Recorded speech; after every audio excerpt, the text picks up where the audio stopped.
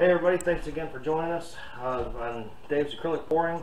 I'm Dave, and we're going to do probably, I think, one of my last paintings from my advanced series. I have a couple other ideas, but I'm not sure if I'm going to do those or not. I think I'm going to end the advanced series, and that way I can get back to doing some of the paintings that I love to do and not interrupt my different series. So anyway, today is going to be a Dutch wreck, and we're going to do some embellishments on it and see what we can come up with. So I've got Artist Loft white paint as my base. Let me bring you down here so we can see what we got going on. Alright, and I've already got that on.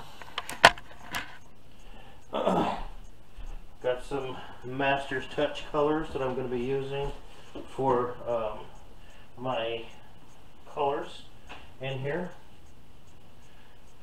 So let's get started. Alright, I'm going to do kind of a middle kind of theme here, so make sure you get off the edges.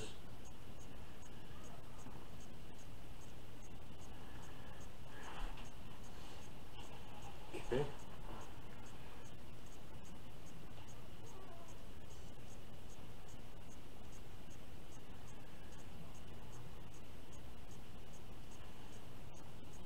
I like to do different designs when I'm doing these across painting. I feel like it gives it a little more depth.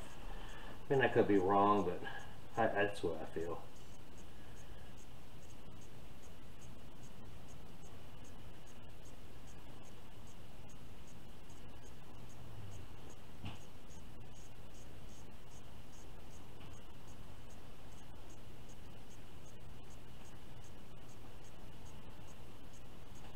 Alright,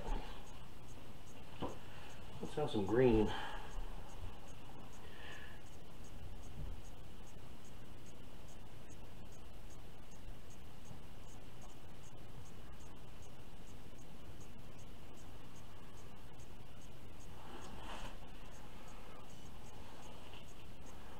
Some teal, you said? Sure, why not? We'll keep with the same green theme.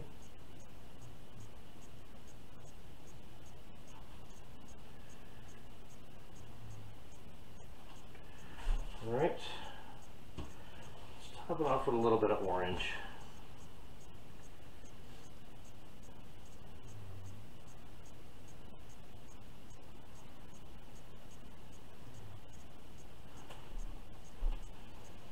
Okay.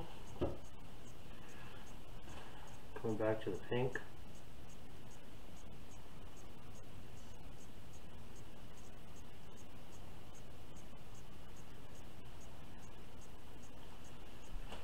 Real thin, real light, dark blue.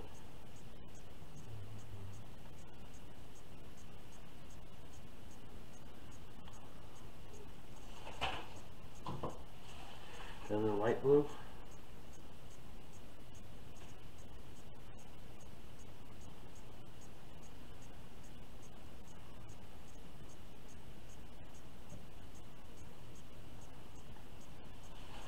Alright, I'm going to top it off with this kind of a crimson.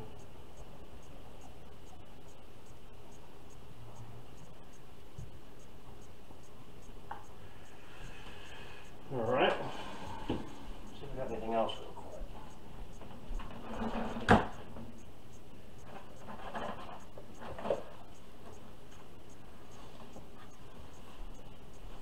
Yes, I do. I've got a little bit of gold. It's going to look not too shabby.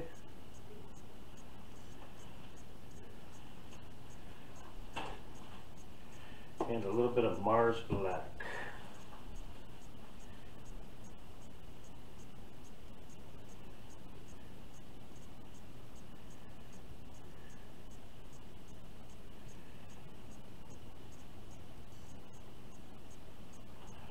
Alright, now get my straw and we're going to blow this out.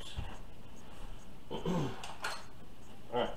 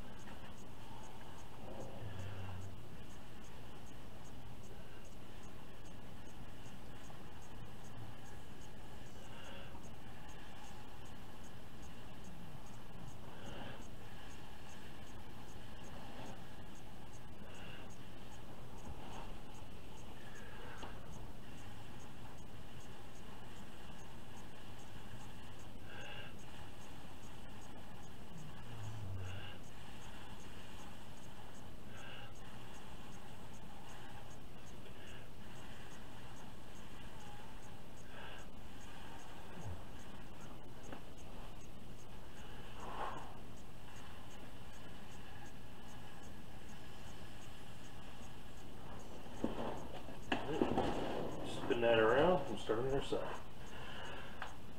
And I'm going to try to hit right on the edge of where I can see where I was blowing from the first part. I'm going to hit just on this side of it and go past it.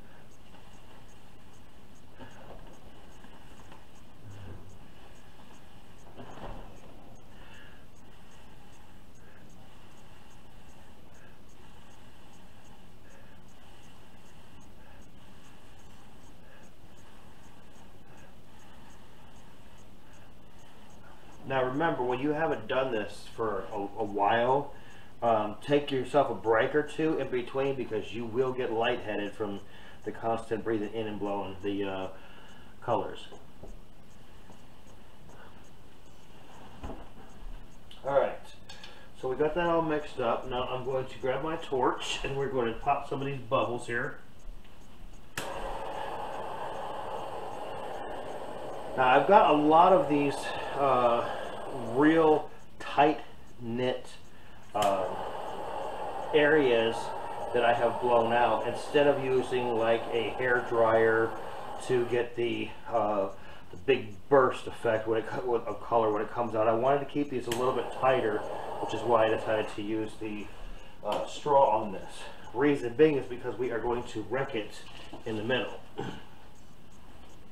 So with some of these, like when you have a lot of color over here on this end, let me turn this around so you can see. Get a little closer. When you got a lot of color right here, what we're going to do, we're going to start in the middle and pull that out. Okay? And when you don't have enough color here, we can do the same thing in that area as well. Pull that right through. Okay? You can also do the exact opposite and pull the white in. Give it a little bit deeper of a effect of separating those out.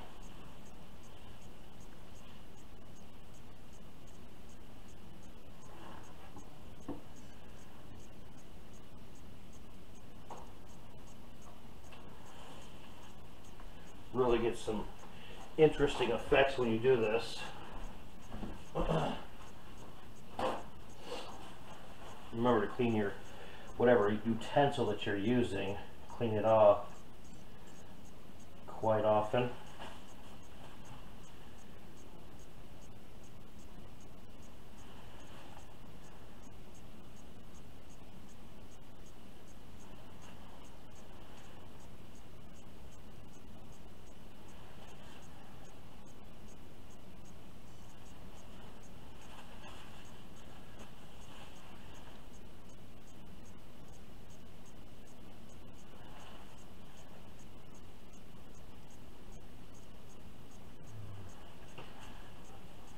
What we're really trying to do is really trying to break up these different areas and these different patterns that you will see in here and really accentuate each part of it as best as we can. Let's try this side.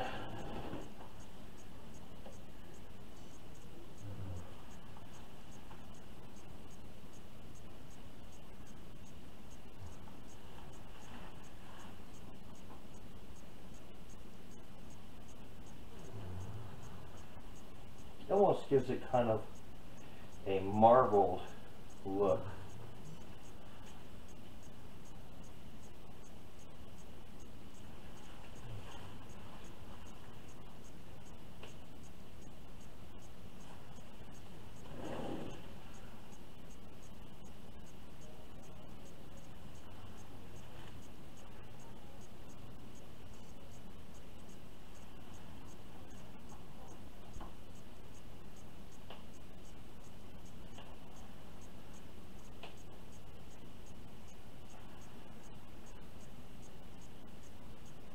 Now I'm doing quite a bit of work on this, and you don't if this is not your if this doesn't tickle your fancy here, you might, you know, try doing a little less, doing different things with it. But I'm doing this in order to kind of give you an idea, trying to show you some of the things that can be done with this.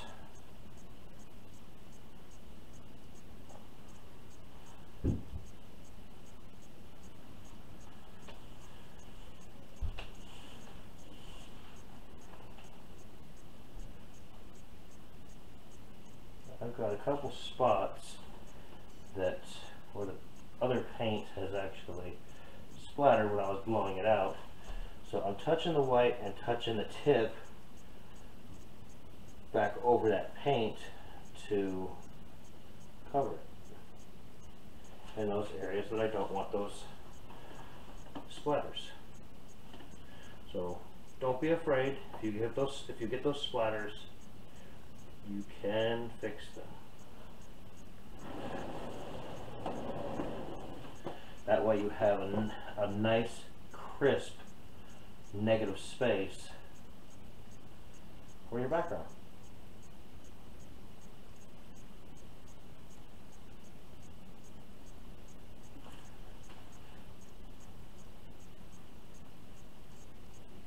And as you can see right there, sometimes I miss, so I have to go back over. Sometimes it doesn't cover in the first dip, so you have to kind of play it by sight and just look at it and watch how it reacts with the way you're dipping, and cover it up. It's like a magic eraser.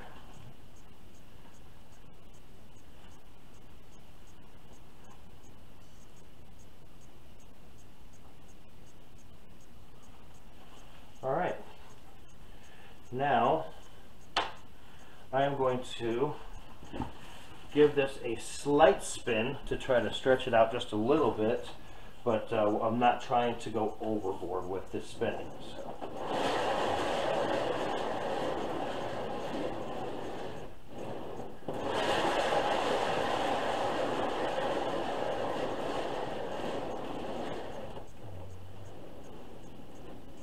As you can see, it did stretch it out quite a bit. So need to work it a little bit more that way, in that corner.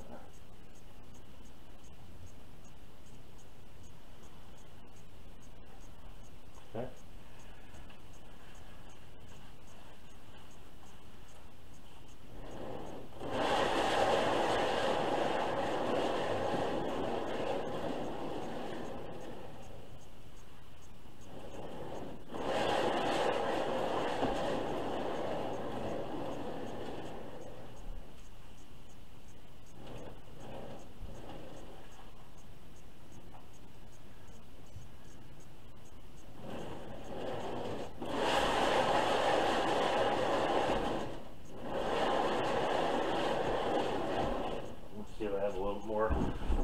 Base paint. I think I do need a little bit more for that corner.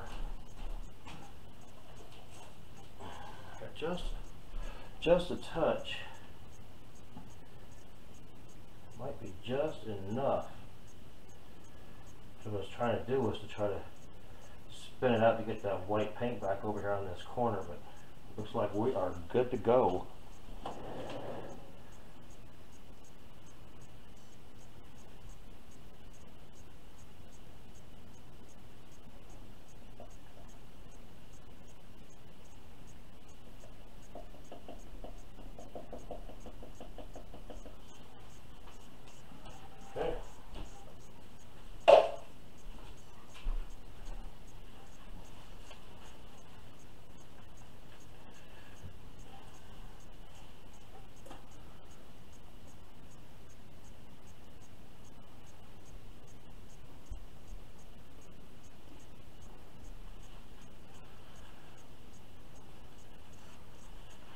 Alright, one last torching. See a few more bubbles on here.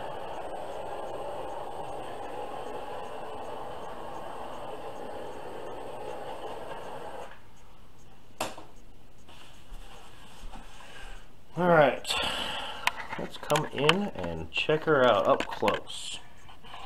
So, try to get this. I've been working on trying to get this part right here as quiet as I can. This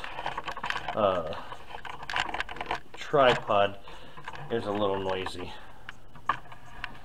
but as you can see, the colors work well together. Definitely you can see the swirls and the rings.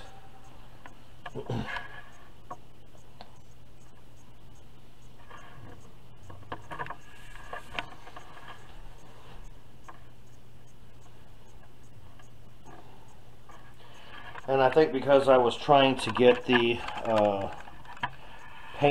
white paint to stretch a little bit more than what it was before, I think I actually stretched it more than what I wanted to,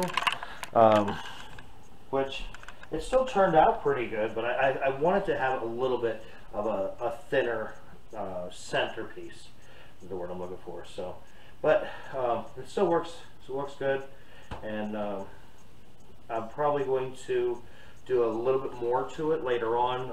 I'm thinking that after it dries, what I will end up doing is on the little wisps that come out, I'm actually going to outline every little bit of that in black, and make it really pop, make it really stand out. So it's obviously it's not dry right now, so I can't do that, but yeah, I think it'll look really good. Make it really just pop right out there and show those colors off against that white negative background. So thanks for joining. I hope you enjoyed watching this. I hope you guys get out there and try this on your own. Thanks for watching all of my series. I'm glad you guys have been a part of this with me, and I hope to have you here around for all of my future videos. So we can't make these paintings unless we pour on. We have to keep pouring. So thanks for everything, and I hope you guys come back and see me again. All right. Have a good day.